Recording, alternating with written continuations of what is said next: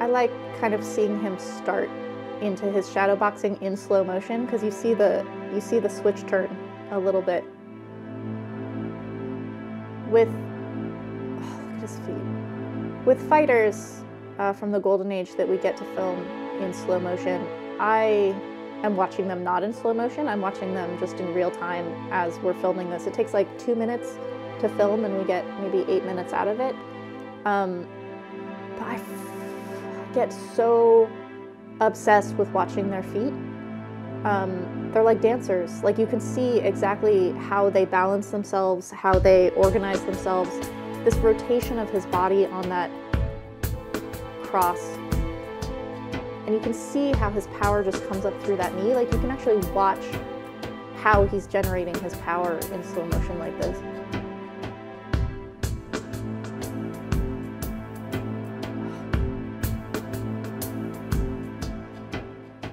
You see how he's kind of like tracking with his eyes, like he's seeing something in front of him while he's shadowboxing. This is so important when fighters from the Golden Age talk about the importance of shadowboxing in their development and in their careers.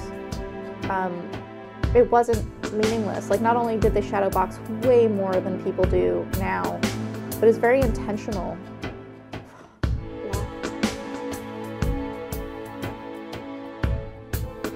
You can see the purpose of that arm whip on that kick.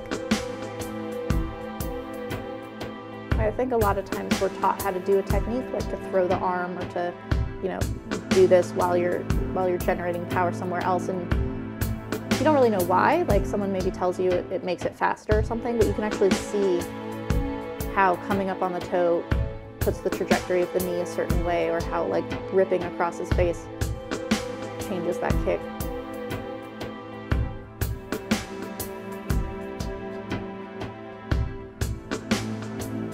Everything flows. Like, when he's coming off of something, he's immediately stepping to something else. It's not fast, but it is very smooth, like continuous.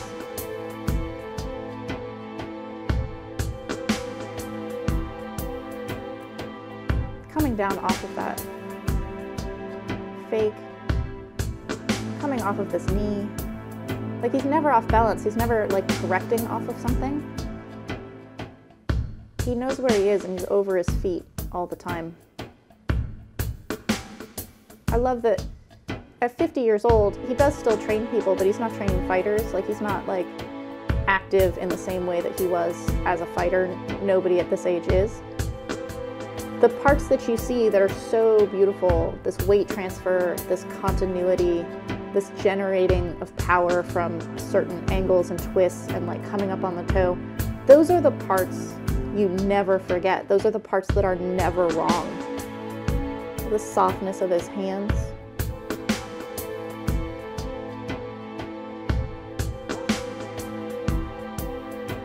And in his face, you can see how he feels some of those weapons. Like, you can feel that knee.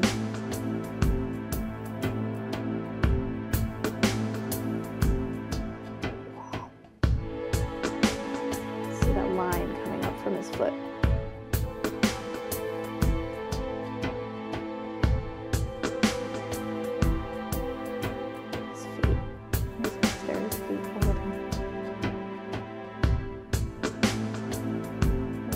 Guard, so gentle. There's no excess tension. Like, there's no tension where it doesn't need to be.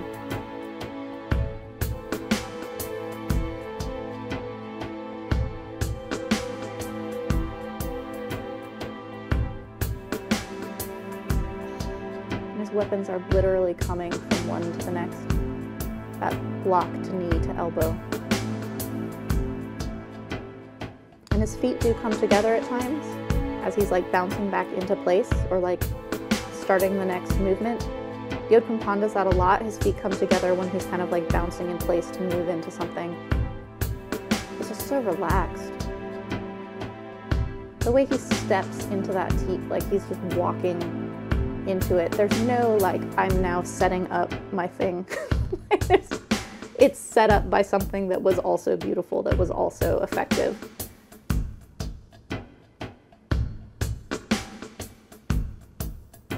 My think maybe it's like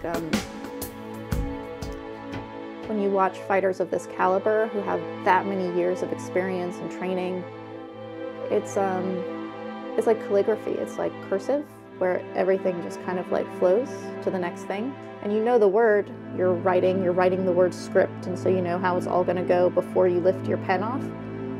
Whereas I think, for me even, I have a lot of experience, but even at my point, I still print, I still have like block letters at times where I'm like lifting my pen, even on a single letter.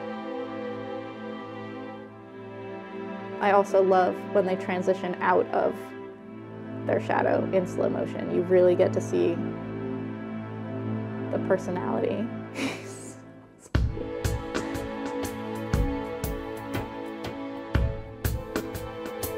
Kevin said that he could feel like in space, he could feel Lamnammoon's kind of violence in the world. Like it's not a, oh, this is a little kid, he's so sweet, but you kind of feel off of some fighters. He's very like, he has a dignity and a like, the way he occupies space in the world is very notable.